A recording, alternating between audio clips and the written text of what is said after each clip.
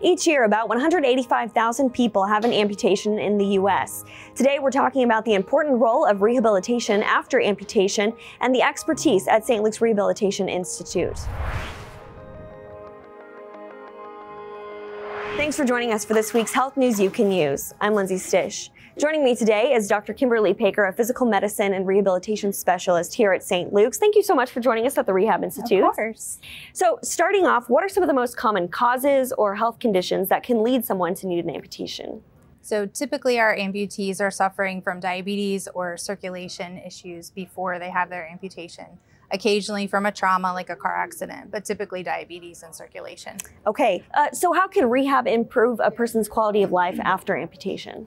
So after amputation, they're struggling with a lot. They come here to rehab and we have a multidisciplinary team to help them get back to doing everything they were doing before, hopefully as well as they were doing it before.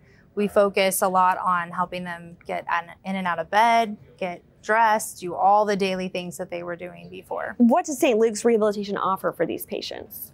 So we offer specialized therapy. The therapists here are great. They are used to working with people with amputations, and so they really know how to approach someone who's dealing with that.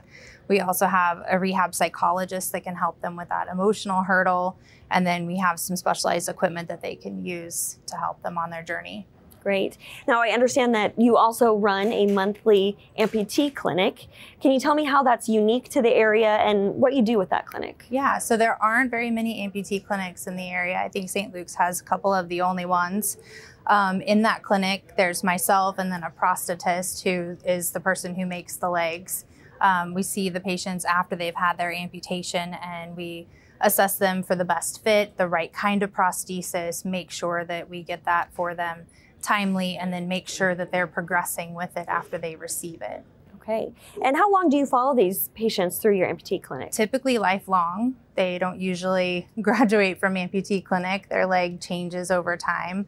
And so they may need a new prosthesis in 3 to 5 years. Okay. And what else are you looking for when they're coming back for those regular checks?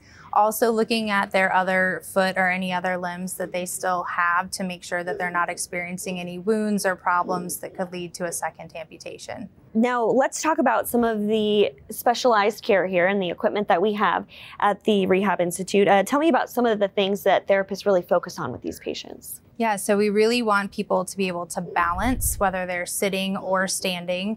When people first have their amputation, it's a little unbalancing to only have one leg. So this machine back here, we can use that either seated or standing. The other thing that we'll often use when they do receive their prosthesis is the safe gait. It's a suspended gait harness, and so it takes that responsibility away from the therapist to hold the patient up and work on their quality of walking. We can really focus on the quality of walking. What's a common misconception that people might have about life after amputation? They often think that they are not going to be able to do what they were doing before, but a lot of our patients get back to leading a very good quality of life.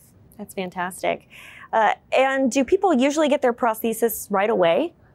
That takes about 6 weeks. We want that residual limb completely healed, and the surgeons typically want me to wait about 6 weeks before we try and fit someone with a prosthesis. So that's why it's so important to work on balance and all of those things that you mentioned before. Because you have to go home and you have to go to the bathroom and you have to get dressed, and might not always have someone there to make sure you don't fall over. Was there anything else that you'd like to add today?